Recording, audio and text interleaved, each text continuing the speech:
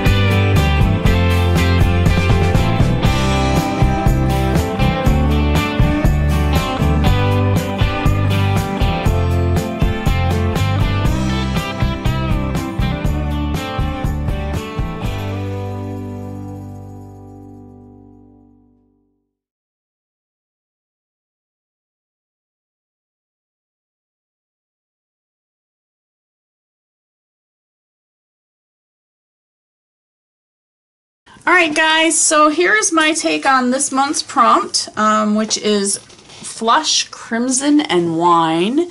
And I had a lot of fun playing with this girl. Now she's got to dry before I shut my book up. So I hope you guys have enjoyed. Don't forget to check out the other artists in the description box below. And give me a like, a thumbs up, a comment, and subscribe. And as always, don't forget to have fun. That's what life's all about. Happy creating, and I'll see you guys next month. Take care. Bye.